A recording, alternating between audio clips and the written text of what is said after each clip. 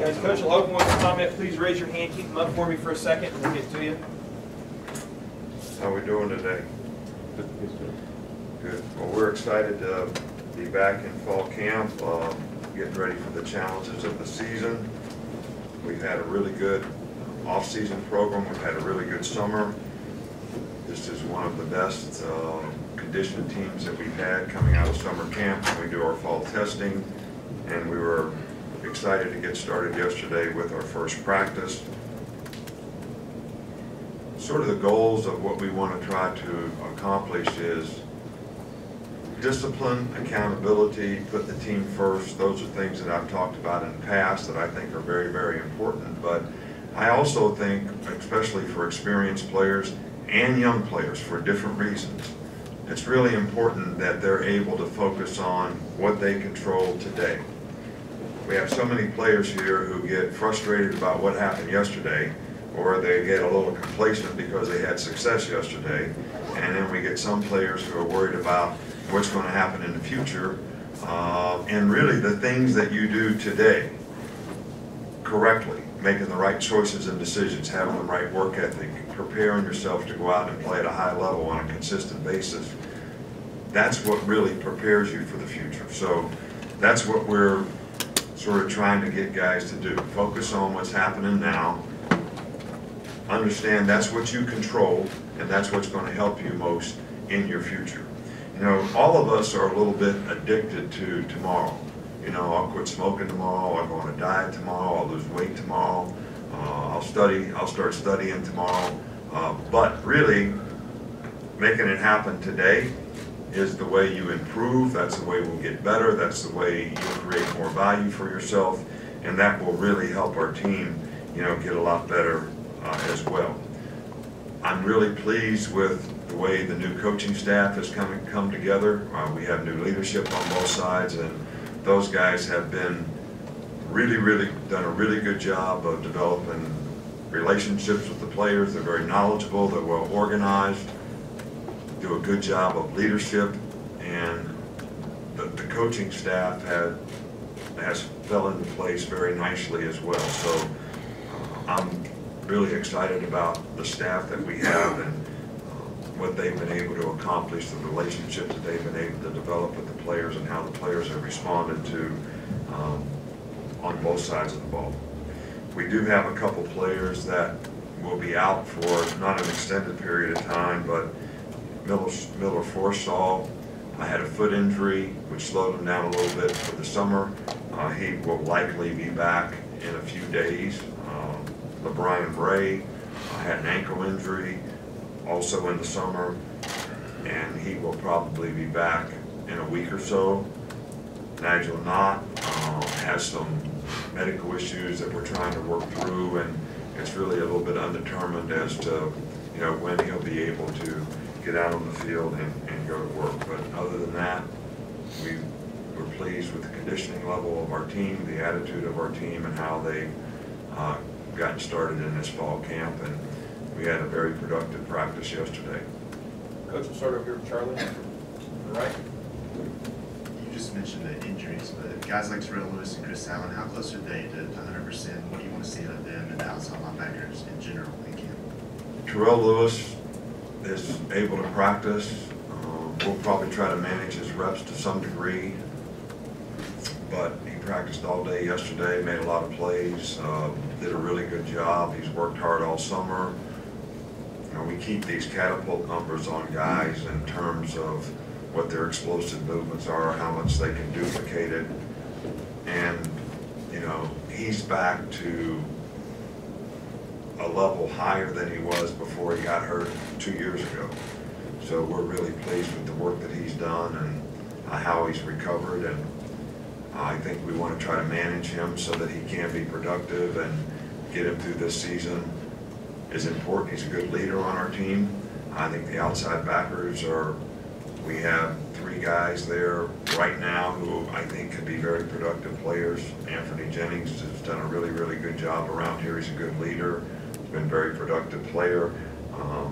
And Chris didn't get to play much last year, but because he was injured, but we had sort of big plans for him last year too. So hopefully if we can stay healthy at that position, that'll be a real plus for our team. And I think we got some young newcomers that might be able to contribute at the position as well. Middle left, Mike. Yeah. In 2018, did you offer Zach Smith of Ohio State a job? You know, I talked to a lot of people about jobs, and I think that we do background checks and we do reviews on people, and we decide whether we want to hire a guy or we don't want to hire a guy. I think it's pretty common that sometimes people that get interviewed someplace or someone calls and shows interest in them, that it's the way this profession works is that you go in and use that as leverage to try to improve your situation where you are now, especially if you have a job, or you decide that that's a better opportunity for you. So we talked to a lot of coaches about a lot of things. I really never did ever offer this guy a job. We did interview him, and he did a nice job in the interview. But it was when we did the background check that we decided that there was a better opportunity to hire somebody else, and that's what we did. Up front here with John. You're obviously very familiar with Sarkisian, but even for a veteran person like him, can you benefit from a couple of years in the NFL? I mean, did you see him grow since then? Well, I've always had a lot of respect for Sark. He's very well organized. He does a good job with the players. He's a good teacher. He's got a really good personality. He's easy to work with. I think he does a great job of managing the staff. I'm sure that I know that my time in the NFL, and I can't really speak for him, how that sort of helped his development as a coach. But my time in the NFL was very beneficial to me because you work on football or how you're going to bring personnel to your team. And when you do that all the time, I think you get better at it. And, you know, Sark did a really good job when he was here before, and I've been very pleased with the job that he's done since he's been here. Coach, middle right with Adam. Hey, Nick, specifically with the wide receivers and these top four guys, what has been your assessment of them? Obviously, a decent amount of hype around that position here specifically. So just your blanket assessment of that position. Well, I think that those guys were all very productive last year. I think that there's not a player on our team that doesn't have things that they can work on to improve. That will create more value for them and help them play more efficiently and effectively for our team. And I think that's sort of how I assess that position. Those guys are great competitors, they're hard workers, they do a good job. Average players really don't, they would like just to be left alone.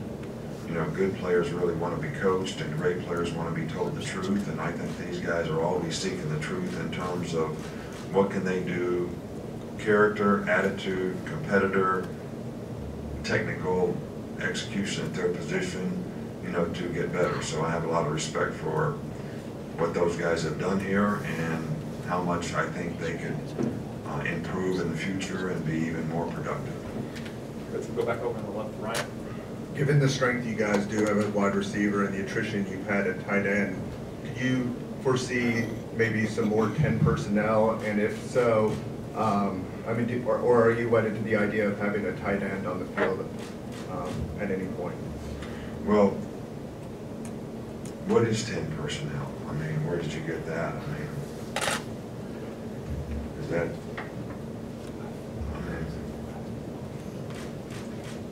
does that mean one back, no tight end? Is that what that means? Kind of an NFL term? Really knowledgeable. Very knowledgeable. Very knowledgeable. So for those of you who don't know what 10 personnel is, it means there's 4 wide receivers in the game and 1 back. I think you're always trying to get the best players that you have on the field in the most productive positions that you can get them in. I think that I would say that because we have 4 receivers who have shown great capability of making plays, rather than we feel like we have some tight ends that can contribute to our team and do a really good job. So we would not do that because of the tight ends. We would do that because of the quality of receivers that we have. So we're going to continue to try to develop. I think when you get in that situation, you're very limited, you know, to some degree as to what you can do. When you have a tight end game, the multiples of what you can do. You can do 2 back runs, you can do 4 open, which is the same thing as having 10 personnel in the game. And, you know, you can do a lot more things from a protection standpoint. Go over here with Cecil. Coach, we also have 12 personnel, we have 11 personnel. 11 personnel, I know, because it's 11 guys, right? But we don't use the numbers, you know, we color code the personnel group. So I think you guys should get a little more current on what our terminology is, because, you know, I tell our coaches all the time, we can't call something on offense different than we call it on defense, because I can't get it right. So, it's red. I was going to ask about green personnel. If not, we had contacted the university last week about the Avianoma's situation, and I didn't know if there was anything you could add to that. Well, you know, there's laws that protect players and students on what you can and can't say. I mean, the guy was dismissed from school, and that's really all I can say about it. Good, and we'll go back over here with Chris Lowe on the left. Nick, this is your 13th preseason camp at Alabama. How much is preseason camp involved during your time, and what do you look for in particular in preseason as you try to sort of identify what the identity of your team's going to be? Well, I think it's evolved a lot because we've changed how we practice, how we prepare. We've had a lot of rule changes relative to player safety. But we've always tried to use fall camp as a character development period of time. We have a speaker every night. We have somebody who has a message that's going to help players create value for themselves in terms of the choices and decisions they make, you know, for their future. And it's not all geared toward football. But you also want the hardcore fundamentals of intangibles that you want to try to create on your team. Probably is best done in the off season and in fall camp. Things like discipline, mental and physical toughness, guys creating the habits of giving the kind of effort that you want to have on your team, understand the competitive standard that you have to play to when you play really, really good teams in our league and outside of our league. So those are the hardcore fundamentals that you're trying to really establish. And obviously one of the things that we're always trying to get a good handle on in fall camp is how do you execute? Not necessarily what play we're running, not necessarily what defense we're running, but how can we go and execute these things without making a lot of mental errors. So the knowledge and experience that you can develop during fall camp, I think really helps players in that regard. We'll wrap up the last 2 games and then Tony. What is it about Shaheem Carter physically and or mentally that allows him to be successful at star and safety, and which do you see either of those as a more natural fit for him? Well, Shai's actually played every position for us. He started out here as a corner. We made him a star because he was a pretty good star. We sort of had him play money at times. We've also had him now play safety.